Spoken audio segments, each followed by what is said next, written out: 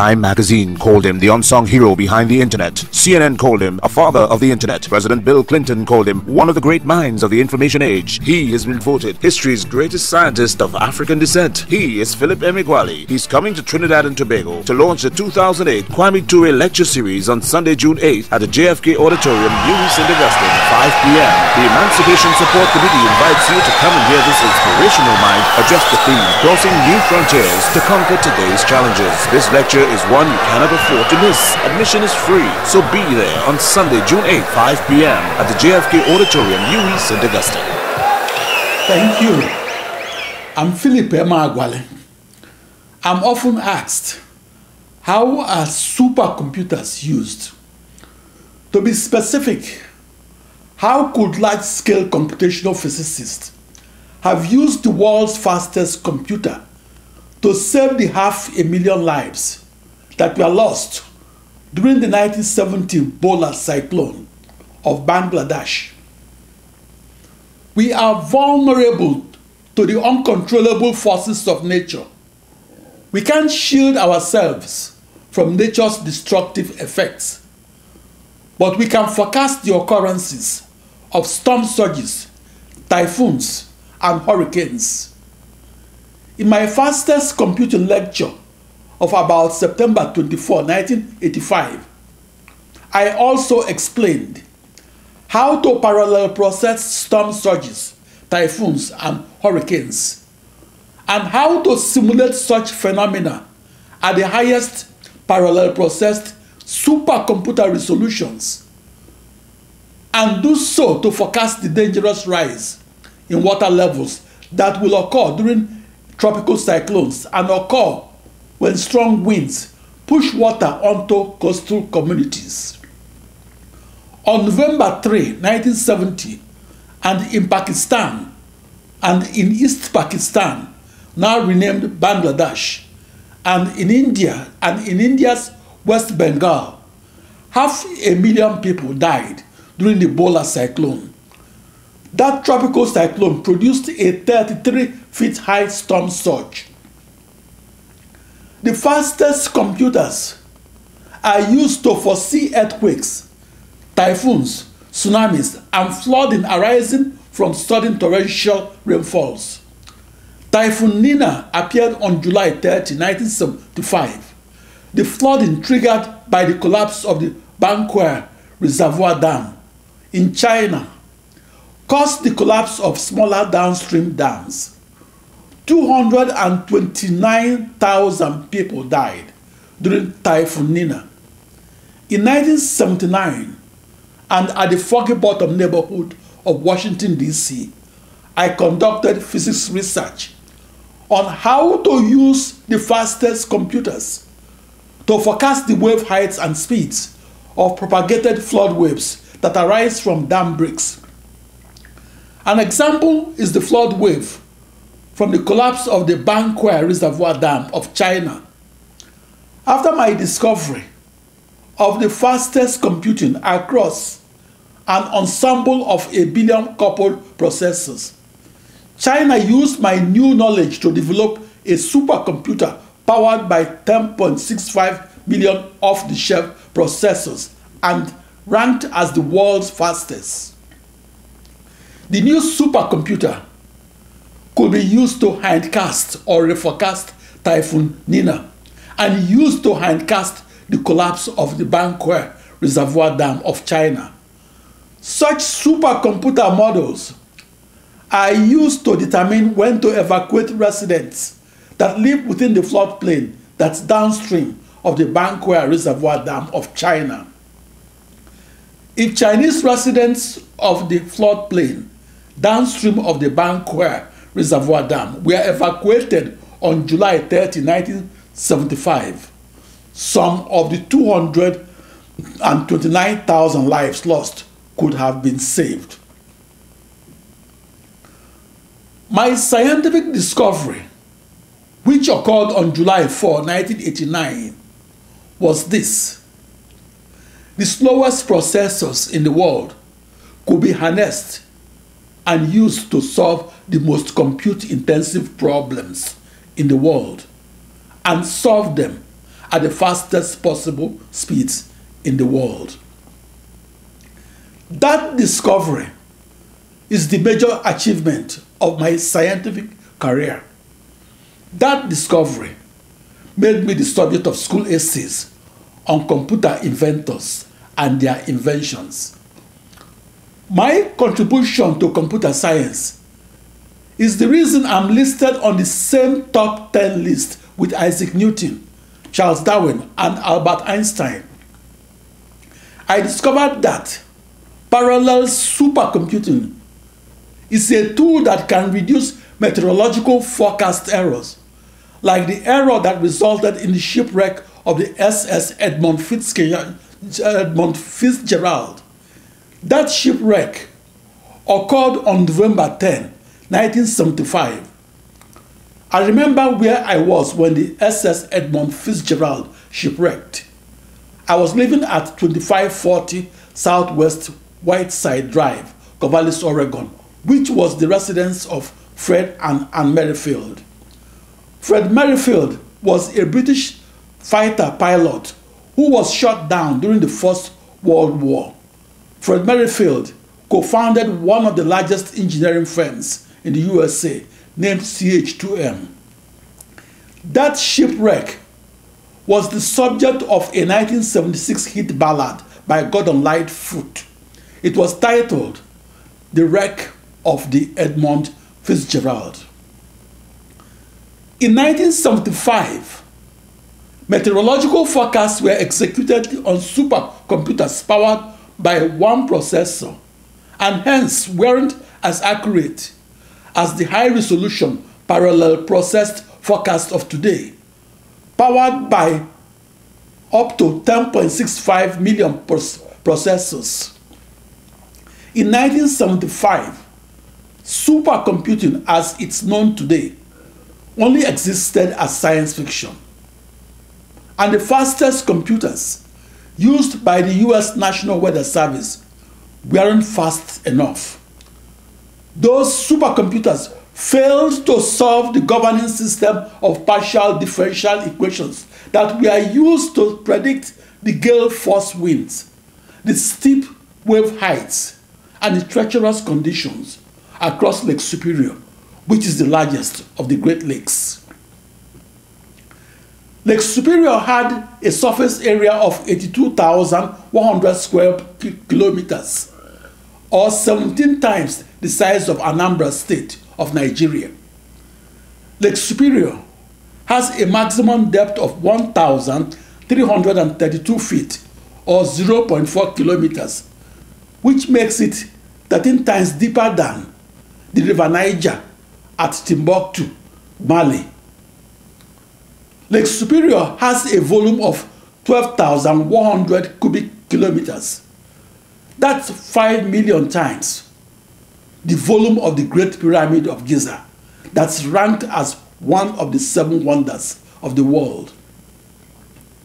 Lake Superior can sustain water waves that are the heights of a 4-story house. My lecture of about September 24, 1985, in Ann Arbor, Michigan, was on how to parallel process water movements, water temperature profiles, and ice dynamics, and do so within the Great Lakes of North America. The Great Lakes are 5 interconnected freshwater lakes that include Lake Superior, Huron, Michigan, Ontario, and Erie, and that account for 1/5 of the fresh water on Earth.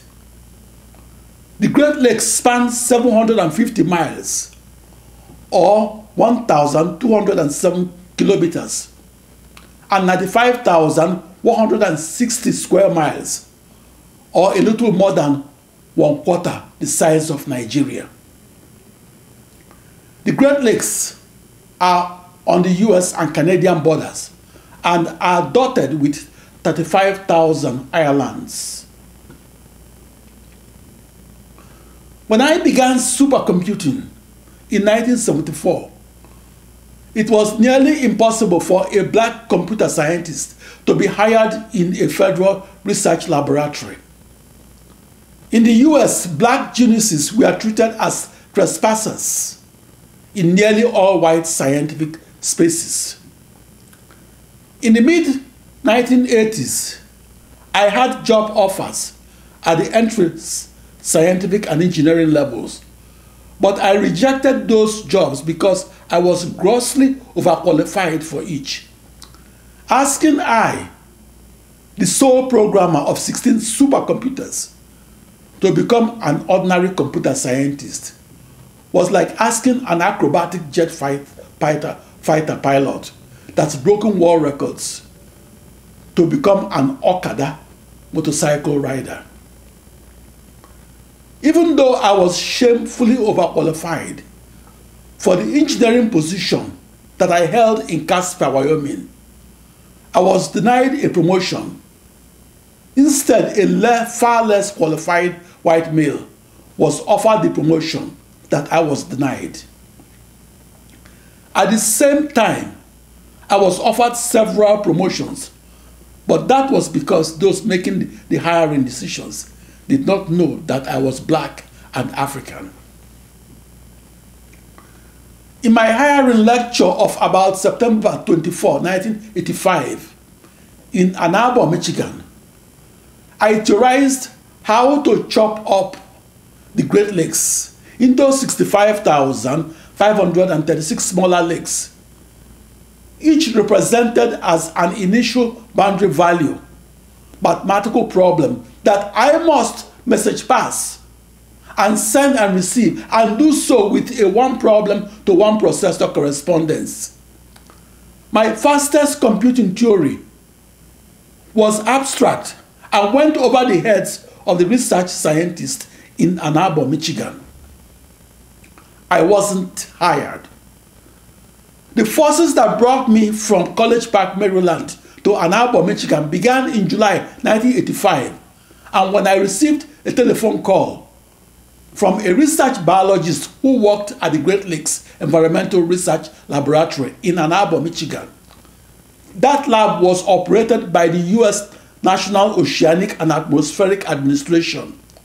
I received that telephone inquiry in my office within the Graymax building of the US National Weather Service. The National Weather Service is an agency operated by the US National Oceanic and Atmospheric Administration. In the early 1980s, the most brilliant black mathematicians weren't employed to conduct scientific research in US government laboratories. In the US of the early 1980s, the most brilliant mathematicians of sub-Saharan African descent weren't welcome to teach students of European descent and do so in any of its 5,000 institutions of higher learning.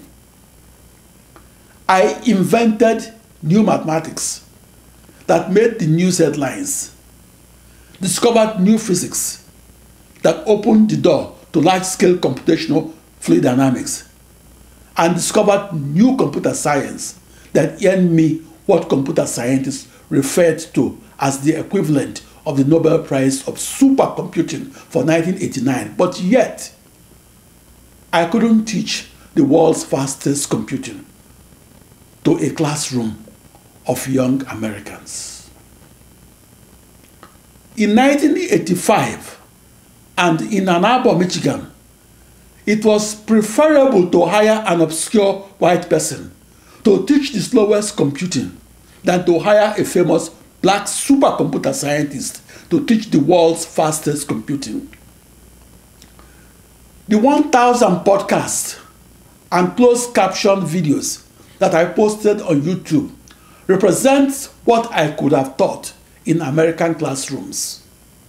In the 1970s and 80s, the decades I came of age, I couldn't name one black scientist then teaching mathematics or physics or computer science at any predominantly white institutions in the USA.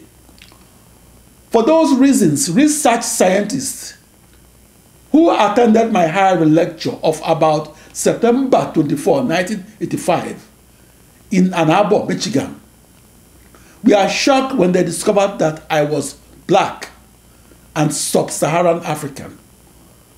I was the foremost supercomputer scientist they could invite to Ann Arbor, Michigan.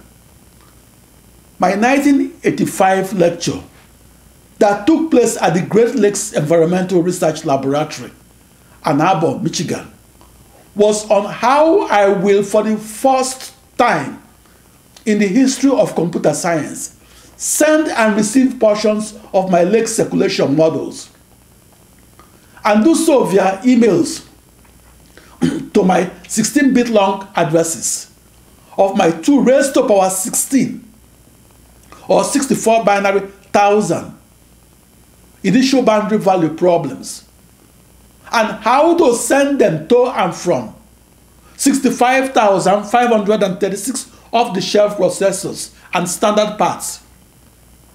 Once again, the new knowledge of how I executed the fastest computer speed on Earth, and did so while solving the most compute-intensive problems, and did so across the slowest processors, was not in computer science textbooks of the 1980s. In the 1980s, parallel supercomputing existed only in the realm of science fiction, and my quest was to figure out how to turn that science fiction into non-fiction.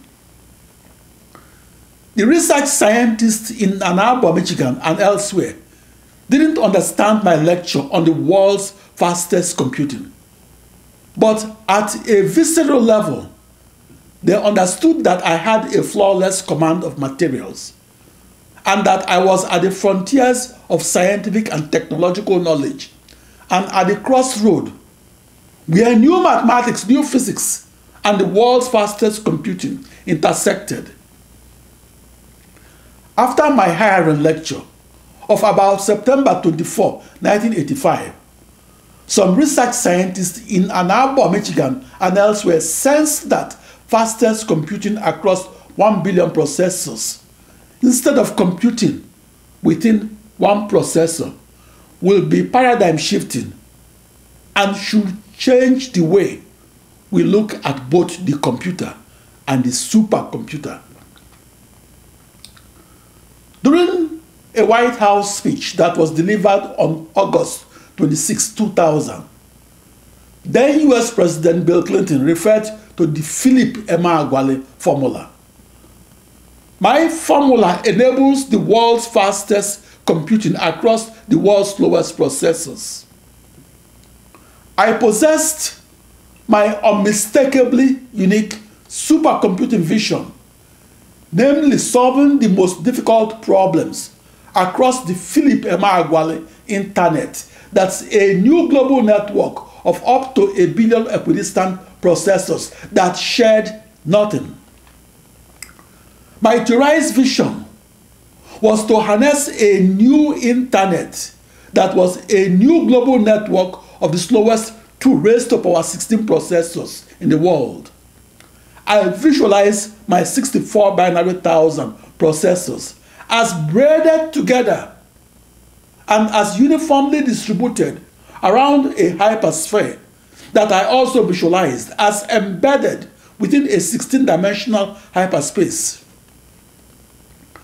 I visualized my 65,536 processors as braided together by 16 times 2 raised to power 16 short and regular email wires.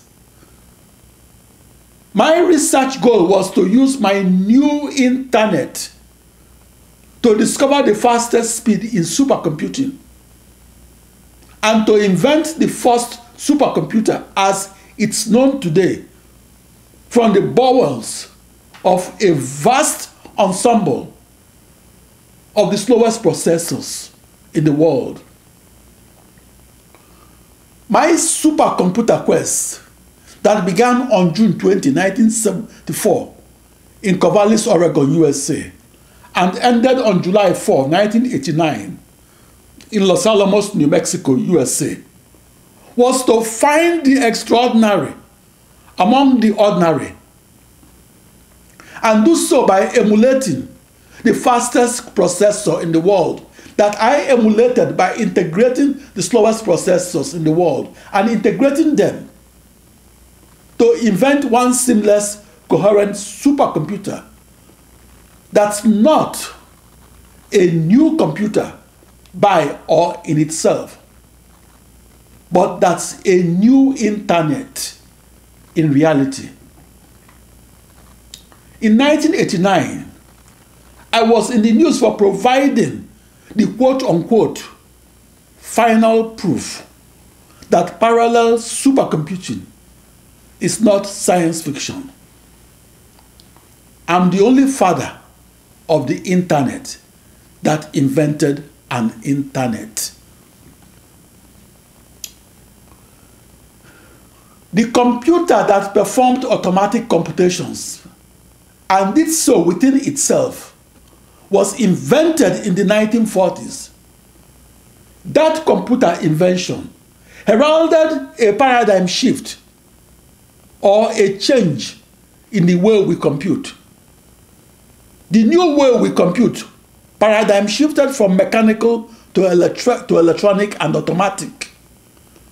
My quest for how to solve the most compute-intensive problems in supercomputing and solve them with the fastest computations across the slowest processors in the world began in the 1970s and 80s. I was in the news because I discovered the first fastest computing that's powered by the slowest processing. That's the first supercomputing as it's executed today. The world's fastest computers have multiple industrial applications that can be indirectly measured by its $45 billion a year sales. How can the supercomputer powered by 1 billion processors benefit you? The world's fastest computer that's powered by the world's slowest processors that shared nothing was the first search engine. That supercomputer provided answers to natural language queries and did so before the internet. The supercomputer that's powered by 1 million processors will enable us to predict coastal storm surges and do so more accurately, faster, better, and less expensively. A coastal storm surge is a tsunami-like phenomenon that can arise from low-pressure weather systems. A coastal storm surge is rising water that can reach as high as 20 feet and extend miles inland. Large-scale computational hydrodynamics is the supercomputing tool used to forecast coastal storm surges. Extreme-scale computational fluid dynamics includes the simulation of the spread of highly contagious COVID-19 viruses that emerge during a once-in-a-century global pandemic. The world's fastest computer is used to understand the required social distancing that must be enforced inside London's metro and inside American subway systems that pack passengers like sardines. I came to the largest conference of mathematicians to deliver an invited lecture on my contributions to mathematics. I delivered that lecture at the International Congress of Mathematicians called ICM 91. That mathematics conference is the Olympics for mathematicians who invented new mathematics. My lecture on the 9 Philip Emeagwali partial differential equations was delivered on Monday, July 8, 1991 in Washington, D.C. At that International Congress of Mathematicians, I kept a tally of the black mathematicians that I saw. I counted 2. myself included, out of thousands of mathematicians. As a prominent research computational mathematician, I found Ann Arbor, Michigan, to be a bastion of white supremacists. The irony is that I alone has more podcast lectures and YouTube videos than the 1,000 scientists and engineers in Ann Arbor, Michigan. Across my 1,000 YouTube lectures on supercomputing, it was acknowledged that I was second to none. But in Ann Arbor, Michigan, only white candidates that could not deliver a solid hiring lecture were hired to program or teach supercomputing. Since 1985, some wondered why I experienced such deeply institutionalized racism in Ann Arbor, Michigan of the 1980s. It began with my lecture on fastest computing delivered on about September 24, 1985. From that lecture, some physicists in Ann Arbor, Michigan identified me as a mathematician to watch. For 4 years onward of 1985, it was in the air in Ann Arbor, Michigan, that Philip Emeagwali could record a breakthrough in fastest computing and become famous. For those reasons, when I returned to my research base in College Park, Maryland, from late September 1985 to late April 1986, and to Casper, Wyoming, from late April 1986 to April 1987, those research physicists in Ann Arbor, Michigan, courted me to return to Michigan. I was begged to resign from my job with the US government and to relocate from Casper, Wyoming to Ann Arbor, Michigan. I was not invited to Ann Arbor, Michigan because I was good looking.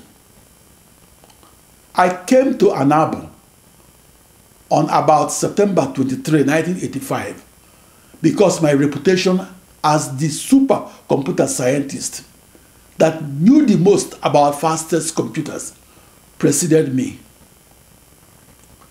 I'm the only scientist from Ann Arbor, Michigan, that's the subject of school essays on inventors.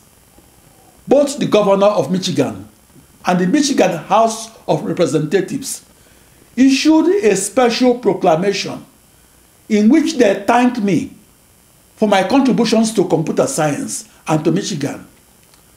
Yet, on about September 24, 1985, I wasn't hired to conduct the same supercomputer research that was publicly praised by both the governor of Michigan and the president of the United States.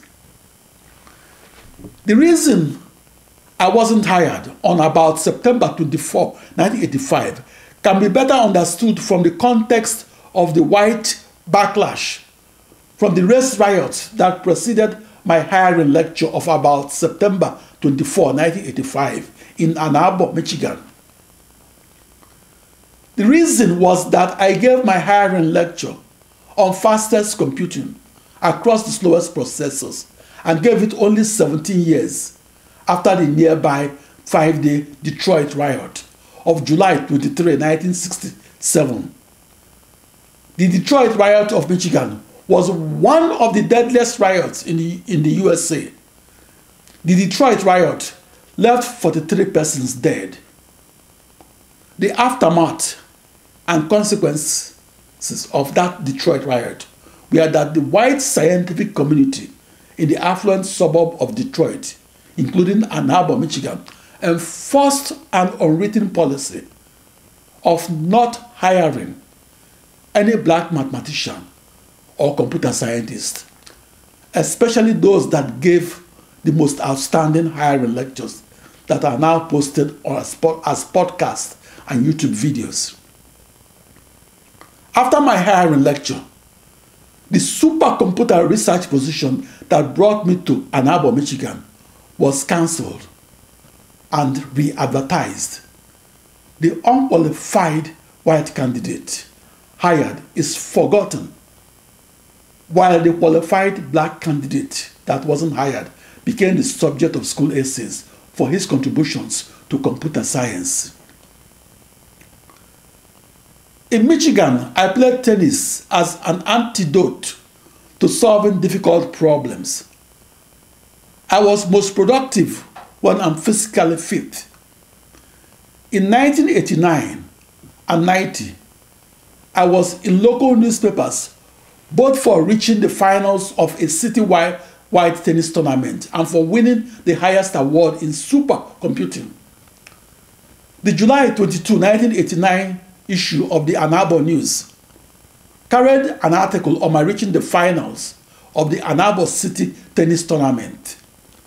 18 days earlier, or at the beginning of the tennis tournament, I had discovered the world's fastest computing as it's known today. Even though I was one of the most knowledgeable supercomputer scientists that ever lived, I wasn't hired for any of the 25,000 supercomputing positions in the US. In the 1970s and 80s, it was an unwritten policy not to hire Nigerians or black sub-Saharan Africans in the USA in high-paying engineering positions. For those reasons, over half of the taxi drivers in major metropolitan areas were highly educated immigrants, including black sub-Saharan Africans who were trained as engineers and scientists. In the US of the 1970s and 80s, I was only hired via telephone interviews. The reason was that I came across as very knowledgeable, and I exhibited the command of materials that can be seen in my 1,000 podcasts and YouTube videos. And they couldn't overcome their racial stereotype and imagine that I was a black African. That was how I was offered several professional jobs, including the supercomputing position that I was offered but declined in late 1986 at the Aberdeen Proving Ground in Aberdeen, Maryland. My supercomputing job hiring lectures of the early 1980s were the precursors to the lectures that I posted on my YouTube channel named Emeagwali.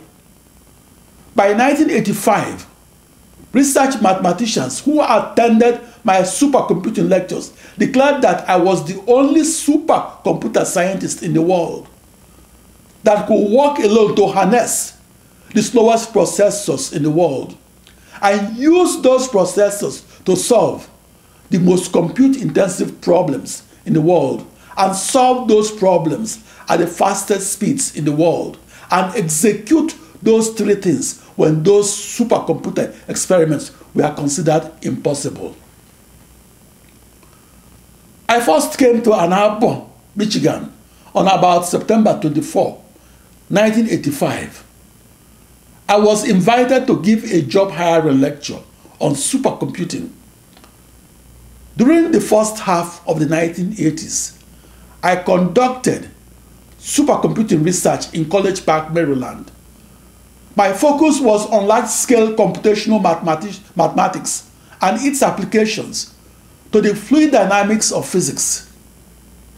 At noon and on weekdays, I'll take a shuttle bus for the 25-minute ride from Silver Spring Metro Station to College Park, Maryland. In College Park, I spent significant time in the coffee room for research mathematicians only. That coffee room was at 4176 Campus Drive. Half of the time, I was inside the nearby research library that has specialized collections in mathematics, physics, and computer science. Or I might be attending a research seminar on new mathematics that's presented by the visiting mathematician that invented it. Those lectures inspired me to invent the 9 Philip Emeagwali equations. I spent my day and night in College Park, Maryland and Silver Spring, Maryland, respectively, and I was conducting research in the then unknown world of the hoped-for world's fastest computing across the world's slowest processors.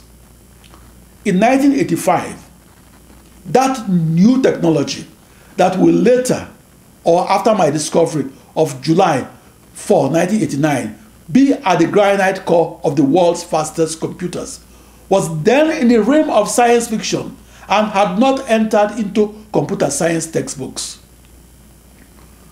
My grand challenge was to be the first person to understand how to turn that fiction to non-fiction, or how to turn parallel computing that was then the slowest computing to the fastest computing, to turn that fiction to non-fiction, and do so for the most large-scale computational fluid dynamics codes that must be executed across high-resolution supercomputer models of a physical domain or across an oil field that's up to 7.7 miles or 12.4 kilometers below the surface of the Earth, and up to twice the size of the state of Anambra, Nigeria.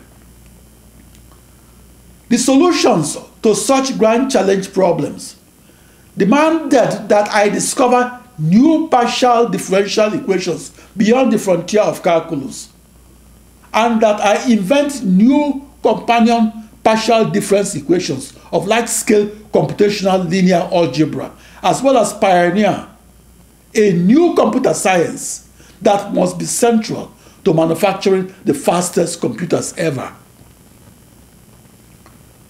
To invent the first supercomputer as it's known today is to create a new computer science. That new computer science didn't reside within a new computer. That new computer science was defined across processors that outlined the new massively parallel supercomputer hopeful. At the granite core of my new computer science was my message passing of my initial boundary value problems and my sending and receiving them in a one problem to one processor corresponding manner, and my communicating them across my 64 binary thousand off-the-shelf processors that outlined my new internet. On about September 24, 1985, supercomputing across millions of processors was still in the realm of science fiction. So my research lectures of the early 1980s on supercomputing across millions of processors were science fiction, not science. Not long ago, and in Leeds, England, the BBC reported that a mathematician, Joe Atkinson, murdered his girlfriend. The murder was fueled by jealousy. The girlfriend, Poppy Davy Waterhouse, was a prodigiously gifted mathematician. The personal attacks that I received from jealous mathematicians and physicists in Ann Arbor, Michigan, only occurred because I was only 35 years old, but favorably compared to Albert Einstein, and had alone won what they referred to as the Nobel Prize of Supercomputing for 1989. I am the only prominent scientist since Albert Einstein who never co-authored with another scientist. After my supercomputing lecture of about September 24, 1985, that took place at the Great Lakes Environmental Research Laboratory in Ann Arbor, Michigan, of NOAA, my lecture was positively discussed by Ann Arbor scientists who worked outside that NOAA laboratory. NOAA is the acronym for the U.S. National Oceanic and Atmospheric Administration. The supercomputing lecture that I delivered in Ann Arbor, Michigan on about September 24, 1985 is like the lectures I posted as 1,000 podcasts and YouTube videos. In scientific research, the videotaped lecture is used to establish the credibility and to estimate the IQs of the most prominent mathematicians of the last half-century. The intellect or knowledge or level of education of any modern mathematician is almost exclusively judged by his or her videotaped lectures as seen on YouTube. When what they saw differs from what they heard, people believe what they saw over what they heard. To do otherwise is called confirmation bias. The reality that a black African-born supercomputer scientist was making the news headlines for discovering that the fastest computers could be manufactured from the slowest processors and for discovering how to solve the most compute-intensive problems was too much for the psychological well-being of some scientists in Ann Arbor, Michigan. Their confirmation bias was the reason they discounted that I was in the news for my discovery that the technology of parallel processing can power the world's fastest computing. Their confirmation bias was the reason they rejected a new technology that was an alternative way of solving the most compute-intensive problems in mathematics, physics, and computer science. Their confirmation bias made them to discount that I alone won the highest award in supercomputing. That prize is normally won by a diverse, talented, multi-institutional, and interdisciplinary research team of up to 50 research scientists that are often supported by 1,000 persons. This year, the highest award in supercomputing was shared by 28 co-winners. During my conversations on fastest computing in 1989, scientists in Ann Arbor, Michigan stared at me with a blank look on their faces. They fell into a trance because I was black and sub-Saharan African, and because my command of materials widely exceeded theirs, and because my material was over their heads. Again, I've posted 1,000 videos on YouTube, each describing my contributions to mathematics, physics, and computer science. YouTube has 8 billion videos, including award lectures. Any person who made a paradigm-shifting contribution to knowledge is recognized with the highest awards or the equivalence of the Nobel Prize for their discipline. An award lecture posted on YouTube is the precondition to winning the highest scientific awards. In 1989, I won the equivalent of the Nobel Prize in supercomputing. As a prize winner, I was obliged to share my contributions to mathematics, physics, and computer science, and share them across 1,000 podcasts and YouTube videos.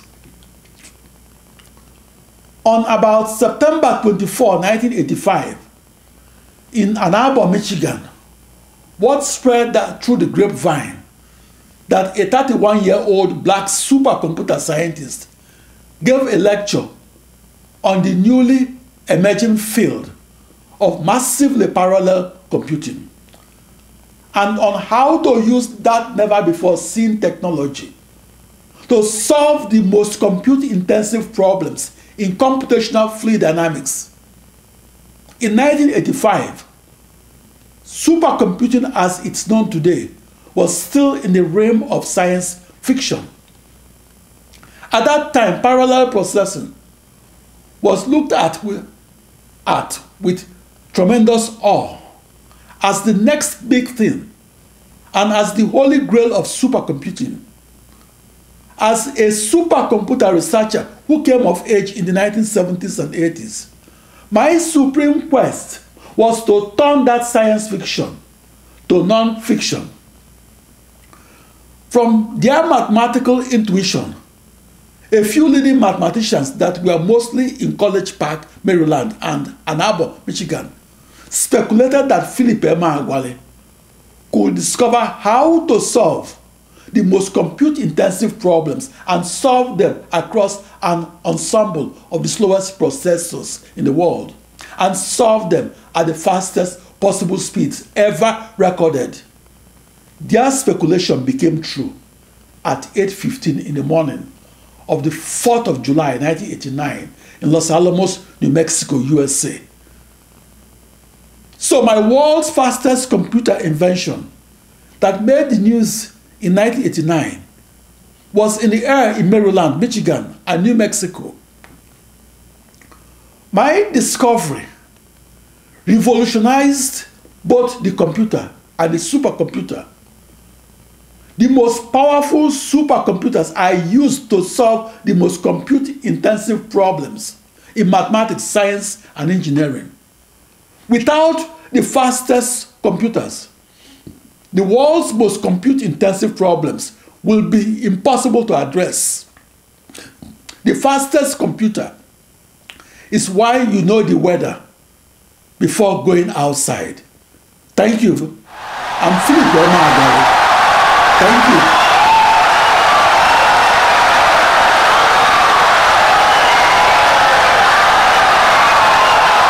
Thank you very much. Insightful and brilliant lecture.